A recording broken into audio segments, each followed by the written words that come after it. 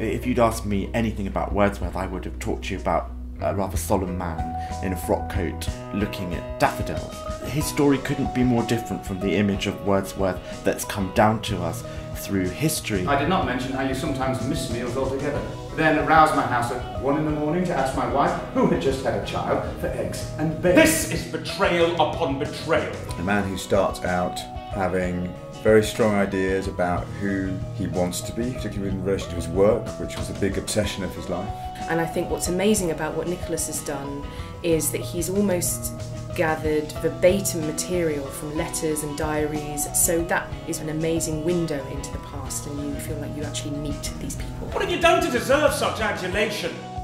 Nothing! Through the course of the play he realises that in actual fact, perhaps he learns to value other areas of his life more, particularly his family life.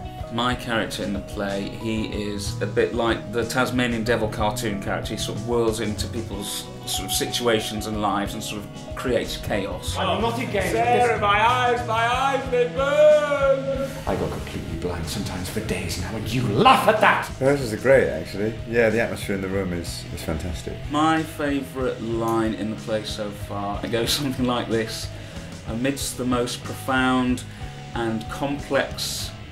No, I can't remember. Amidst the most... We're all connecting really well, and that's the essence of doing a play well. I don't know what it is, I've forgotten it. Amidst the most profound...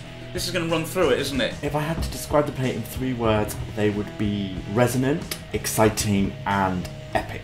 Inspirational, powerful, Human hopeful. and dramatic. I can't remember who. Get me a script. Hang on. I really do like this line.